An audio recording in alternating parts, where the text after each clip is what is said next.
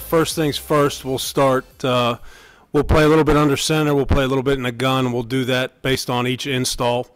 We're not gonna, we're not gonna jump into this thing and say we're going to be a certain type of offense right away. Our approach is going to be comprehensive, so we're going to jump into it, and we're going to put the system in as a whole. The system can fit and can tailor to any type of player that we bring in here. We don't ever want to turn down a good player because he doesn't fit the system.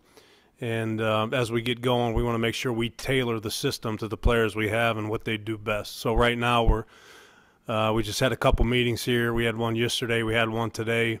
And we're just going through putting the general section stuff in, the beginning of the book in.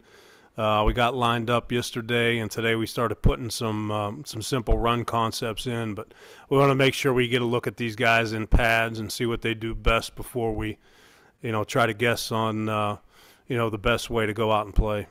Maybe the win total wasn't what you desired last year, and I think Coach Rule hit it in the meeting this morning. I think the most important thing we can do is take care of the football. The ball's king. And if we start there and we do a better job taking care of the football moving forward, we're going to have a chance to be more successful on Sundays. Whether we spread out or we play with a fullback or we play with multiple tight ends, we could go any direction. That remains to be seen, but I think it's important that you have a physical, heavy-handed play style in this league, that you need to run the football, and you need to run the football on your own terms. Now, those of you who know me and who've watched me, I like to throw the football, that's for sure.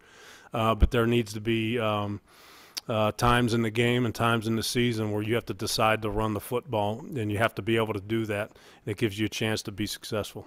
I think there's good pieces here on the offensive line, and I think adding Bozeman and adding Corbett did nothing but help us and created depth and created competition right there. But there's some good young players who have to grow, and they need to develop, and they need to improve.